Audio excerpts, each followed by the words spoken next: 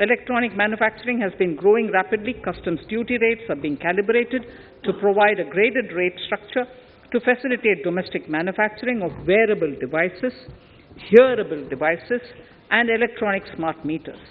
Duty concessions are being given to parts of transformer of mobile phone chargers and camera lens of mobile camera module and certain other such items. This will enable domestic manufacturing of high-growth electronic items. Gems and jewelry. To give a boost to the gems and jewelry sector, customs duty on cut and polished diamonds and gemstones is being reduced to 5%. Simply sawn diamond would attract nil customs duty. To facilitate export of jewelry through e-commerce, a simplified regulatory framework shall be implemented by June this year to disincentivize import of undervalued imitation jewelry.